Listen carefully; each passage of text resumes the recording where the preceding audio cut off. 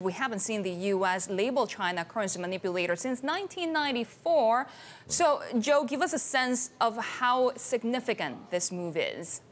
Well, from a practical standpoint, there are no penalties that are immediately imposed because of this, and the law encourages the U.S. to enter into negotiations with whoever's the currency manipulator. Now, those negotiations are already going on, but this is a significant escalation and gives China less of a chance to back down, and is making clear that President Trump is ready to double down on this trade conflict with China.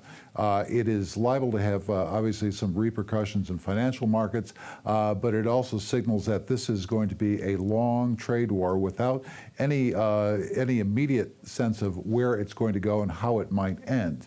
The additional tariffs that the president is threatening to impose on China will affect the consumer goods, and that will have an impact in the U.S.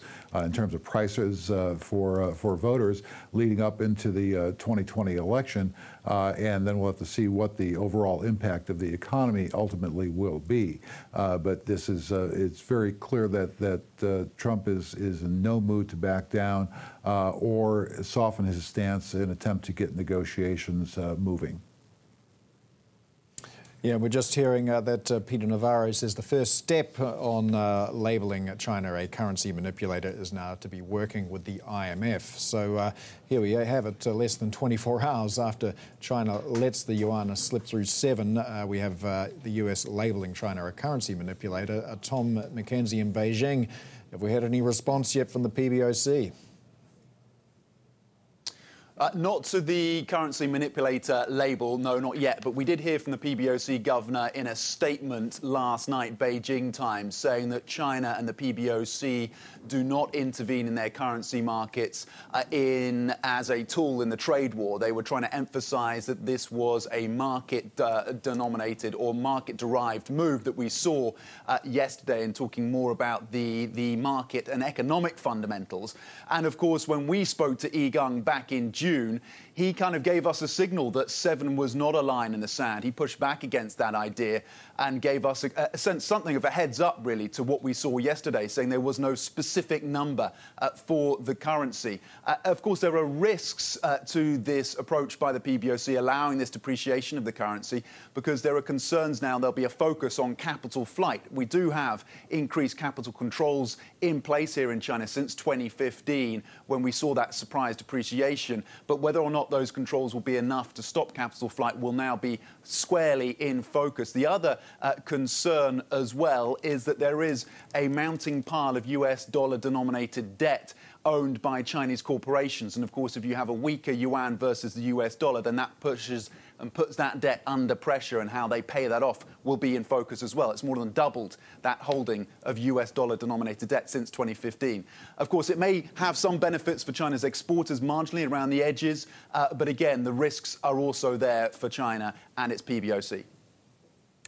Joe, Peter Navarro also saying right now that there are countervailing tools that the U.S. can use. So this really gives rise to more concerns that the U.S. actually might take action and intervene. What could we see? Well, there's been suggestions that the Trump administration would attempt to do something in terms of the dollar's valuation. The president has called on the Fed to do something, though it would also have to be through the Treasury Department. This would mark a departure from longtime U.S. policy of being in favor of a strong dollar, and it would have some impact, ripple effects with other trading partners as well, if that were to come about, and possibly trigger some other retaliatory moves by other countries as well. So they are stepping fairly delicately here, but we are seeing that they are willing to put the tariffs on China, to move ahead with that trade dispute. And there are a number of other deals that have been working, although by comparison, because of the size of China's economy, they are not nearly as significant as the trade conflict is with China. Yeah, Tom, that story was rather lost in all the noise of the action with the currency. So in terms of deciding to no longer take those agricultural products from the US, what other retaliatory steps might China be considering?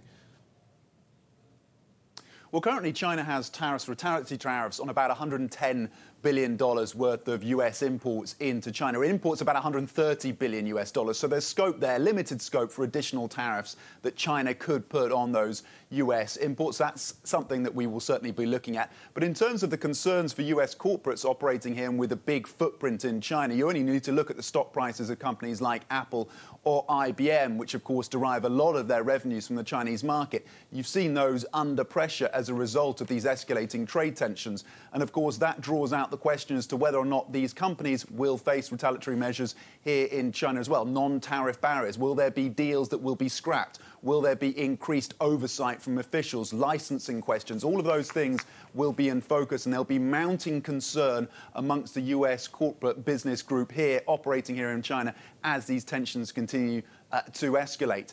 In terms of additional measures that China could take, of course, US Treasury holdings have been a big focus as well. Whether or not China will significantly sell down those US Treasury holdings, of course, there are all sorts of economic and financial impacts from any such move, and it is being held as a last-ditch option for China. We may be looking at whether or not China indeed goes ahead with sending its delegates to D.C. as had been originally planned in September. That's the next question. Do these talks continue given this sharp escalation in tariffs and trade tensions, I should say, that we've seen just in the last few days?